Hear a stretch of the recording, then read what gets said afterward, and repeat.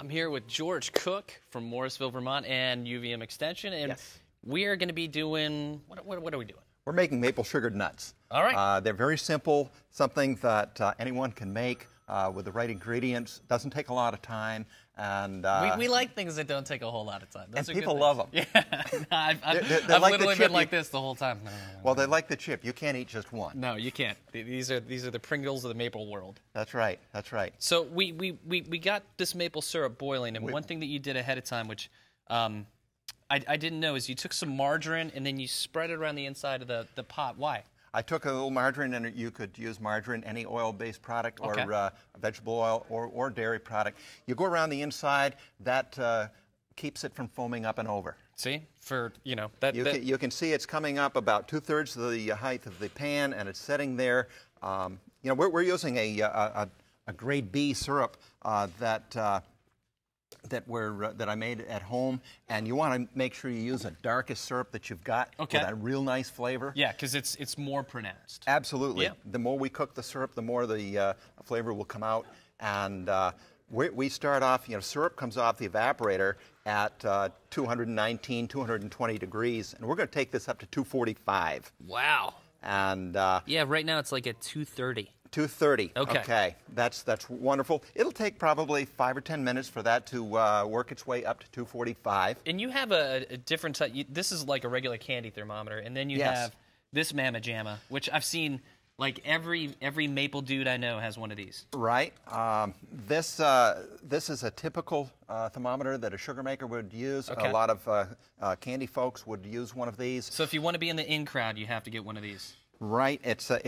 Well, I say it's non-breakable. No, it does have the glass thermometer in it.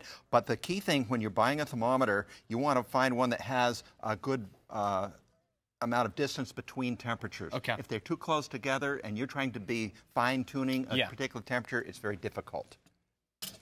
So. All right, so we're taking this to 240 or 245? 245. Anywhere between 245, 250. It really isn't all that critical. While that's cooking, we need to be getting our nuts measured out because when that's done, we're ready to go. We're going to be ready to go. And for this recipe here, I've got 1 cup of syrup, and there's going to be 4 cups of nuts. Basically, it's a 4-to-1 ratio. Okay.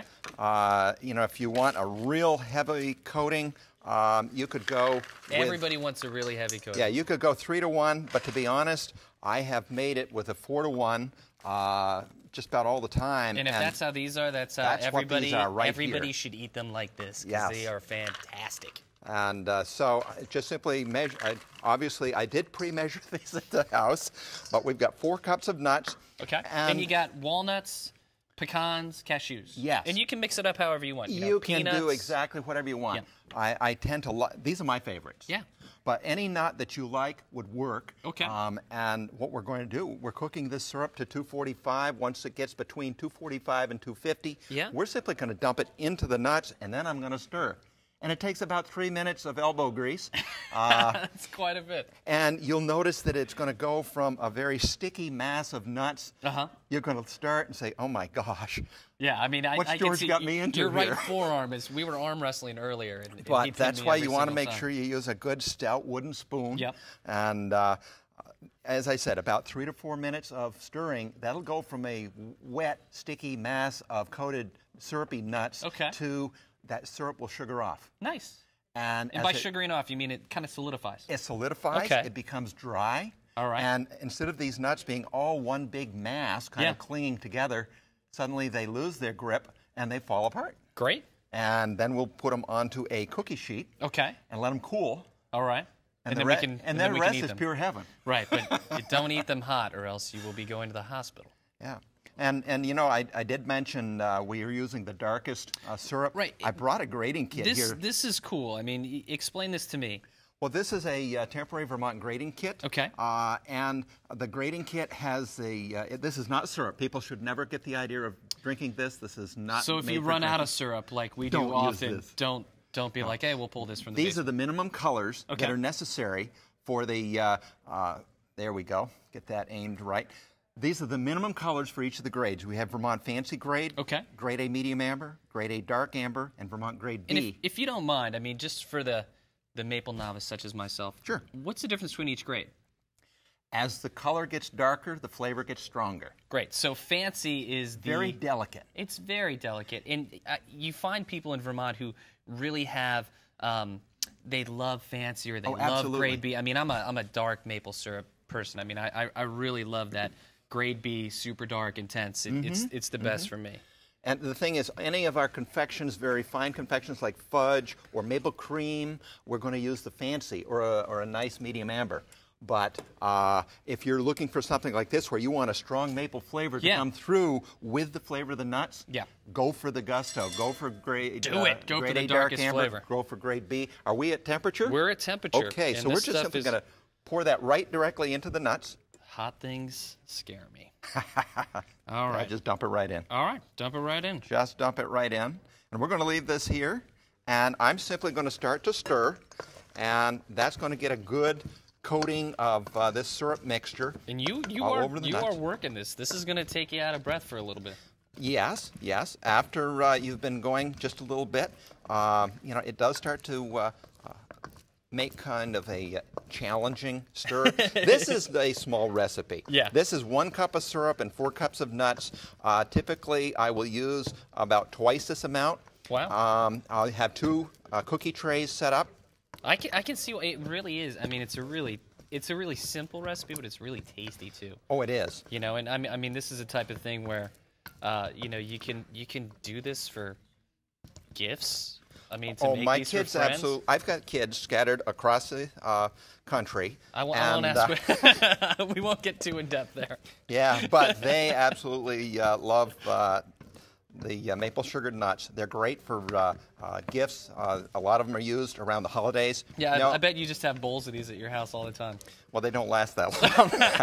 Nice. Now, if you'll notice, we've gone from a very shiny syrup. See how it's lost its gloss? Yeah. And the whole mixture is starting to become sugar instead of liquid syrup. And that's what you got to do. I mean, you have to evaporate that moisture off of it to get it to this point. And as you're stirring it, that's causing the syrup to granulate, to sugar. It's perfect. It's because we took it to 245. Okay. Between 245 and 250. That's the magic number. And as you can see now, it is quite different from what we started just 2 or 3 minutes ago. Yeah. And with these nuts, you know, because the syrup's so hot, do you need to roast the nuts ahead of time, or we're going to roast them after? Or? You know, I never roast them at all. Okay, so always use a raw nut. These are as they came from the package. Okay. Now, if you are using pecans, sometimes people will actually put them in the oven, just a warm oven, for maybe 15 or 20 minutes, and let the oven take some of the moisture out of the nut. Nice. And it makes a little longer lasting nut, and these are frankly just as they came from the container. Yeah. I just opened the container yesterday, so they're very fresh. They're very fresh. And for people who have like a smoker at their house, smoked nuts and then doing this, incredible. Whole different level of pleasure. So, you know, we got our nuts and they're cooling down a little bit. What about, you know, the Maple Festival? The Maple Festival, I want to say the last weekend of April. It's not the last weekend because that was going to run into Easter this year. Yeah. So it's actually the weekend before the 19th and 20th, right around that those numbers. And the Maple Festival is the celebration of the first crop in the state of Vermont every year. It is an incredible There's time. no other crop that we create. Right. That comes before maple syrup. No. I mean, it's the first crop of Vermont. It's the start of the growing season. Yes. It's once maple syrup comes, then everybody gets excited. It's a signal of spring is here. Yes, it means that you can start going back to your farm stand again. You know, and also open house weekend. Open house weekend is the 19th and 20th of March. And there's a website. People can go to www.vermontmaple.org. Vermontmaple.org, right? Yes. That website has a lot of information about the maple industry in Vermont, but there's a special link for Vermont Maple Open House Weekend. It'll give you a listing of the sugar houses that are participating and are open to the public for that weekend. Perfect. Do we get to eat the nuts? Oh, again? Absolutely. Okay. Absolutely. They're absolutely wonderful. Delicious.